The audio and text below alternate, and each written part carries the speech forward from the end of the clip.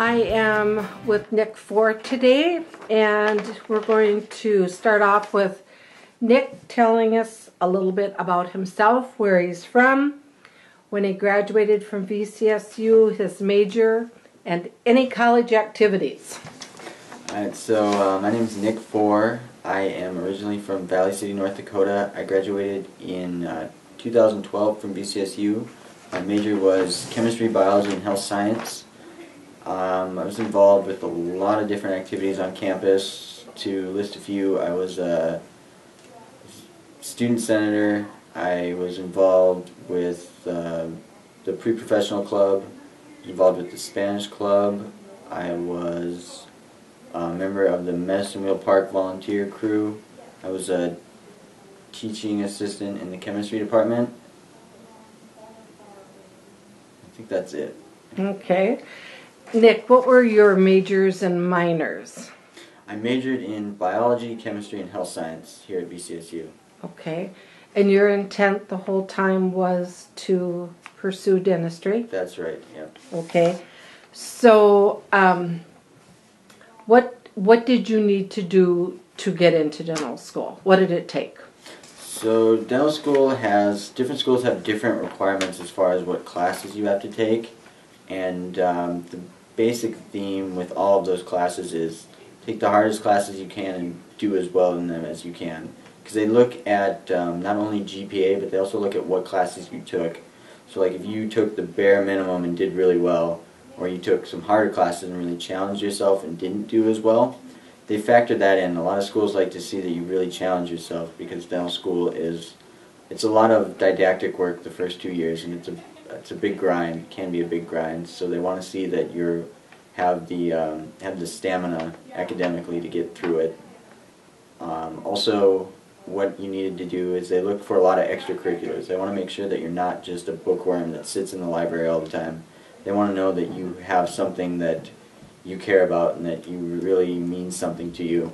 And so I tried to get involved as early as I could and find things that I actually enjoyed doing, and just tried to get as much volunteer time as I could and build a relationship with the mentor of that organization, because I knew come my third year, second year, I would need to start getting letters of recommendation for dental school. So I wanted to make sure I had as good of a rapport with the advisors as I could.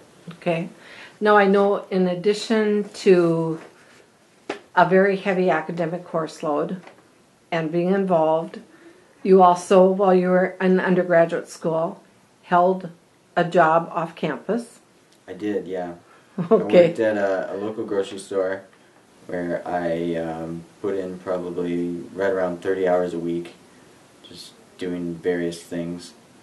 And that also helped me, because I like to see job experience. And so I had my different activities with school and my classes, and then I had my extracurriculars, and I had a job.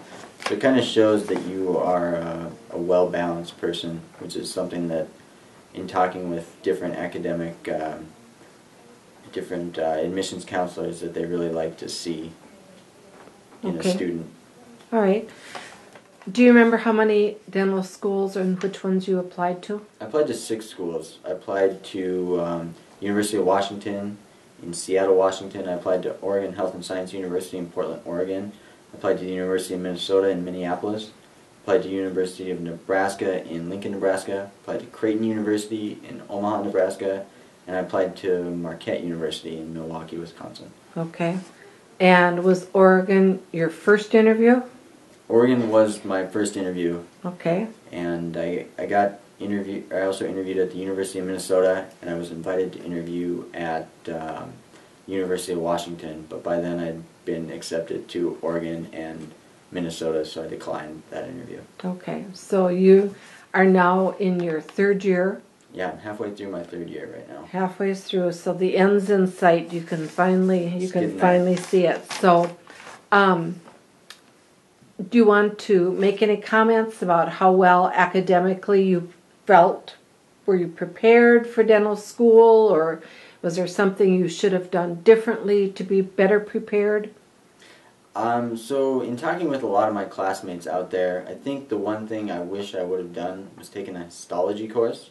I don't think it's offered here, but I know it's offered through the University of North Dakota, and that's just something I didn't want to do because I kind of got lazy my last year of school.